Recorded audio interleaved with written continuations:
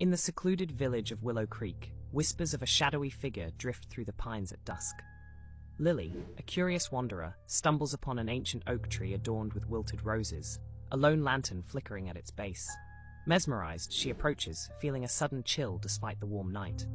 As she nears, a spectral hand emerges from the shadows, beckoning her. Frozen in terror, Lily watches as the figure materializes, its eyes hollow voids of despair. A voice, as old as time, resonates, "Find my resting place."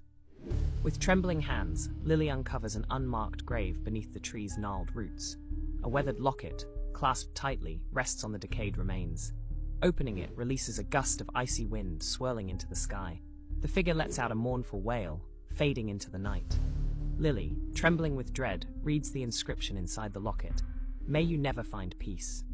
In that moment, a bone-chilling wind whispers through the village, carrying the sorrowful cries of a lost soul, condemned to the eternal shadows.